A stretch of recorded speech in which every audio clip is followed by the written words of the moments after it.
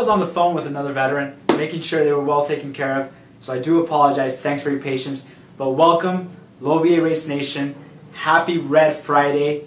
Red, as you can see, representing. Why red? For those who don't know or are not aware, remember, everyone deployed. So we just want to give a shout out to all our military, Coast Guard, everyone who's out there serving, who are deployed, and their families. Thank you so much. And enjoy our today's little lecture today, right? Lecture, training, whatever you want to call it. So today we're going to talk about what to expect at closing and how to prepare. Honestly, there's not too much to it, so it's going to be a pretty easy one. So you've gone through the process, you've gone through processing and underwriting, the appraisal, and all the fun stuff, right? So now you're there, getting ready to close. So what happens next? What are you going to do? So first off, one of the things that you have to do is review the closing disclosures. Okay, so by law, you have to receive closing disclosures prior to doing the actual closing.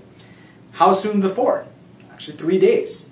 And that's by law. That's not our choice. That's not the lenders or even the VA's choice. That is law. It gives the borrower, so not just the veteran, but the borrowers in general, the opportunity to review the numbers, look at it, make sure the terms are what they agreed to, and therefore give them a chance to, hey, you know what, back out, or hey, loan officer, I see a few mistakes here, okay, or can you clarify, these aren't the numbers we discussed, or hey, everything looks great.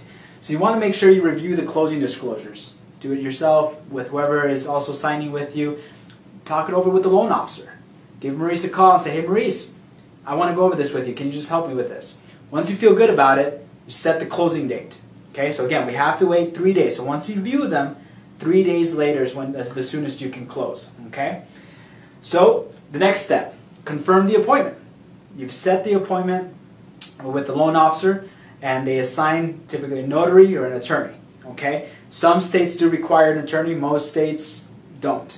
So for the most part, we here at Low VA Rates, we'll just go, our title company or the title companies that we typically work with, we'll just have a notary who will be there at the closing. Okay? They will bring all the documents for that day. They bring them over, hard copies for you to review and sign on those lines. Okay? Number 3, check if a witness is needed. Now the loan officer does this, and I typically, for the most part, 99% of the time, I make sure I check. Every now and then, though, it may slip through the cracks. But one of the things is that some states do require a witness to be present. In other words, somebody who is not signing the documents.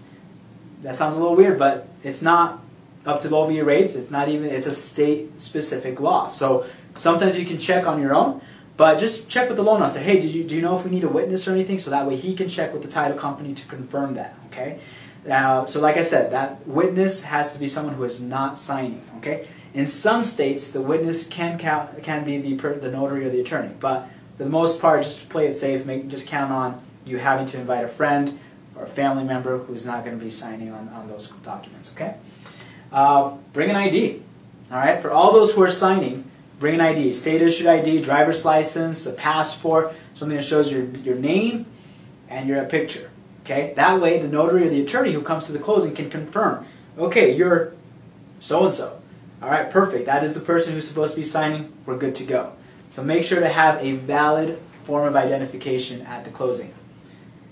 Have a pen handy. Hopefully the notary or the attorney brings a pen just in case, but just have a pen handy. That's a pretty easy one there. But number 6 is the fun one. Hey, you've closed, celebrate, go out for lunch after if it was a cash out refinance, hey, those debts are going to be taken care of, or you just got the keys to your house. That's exciting.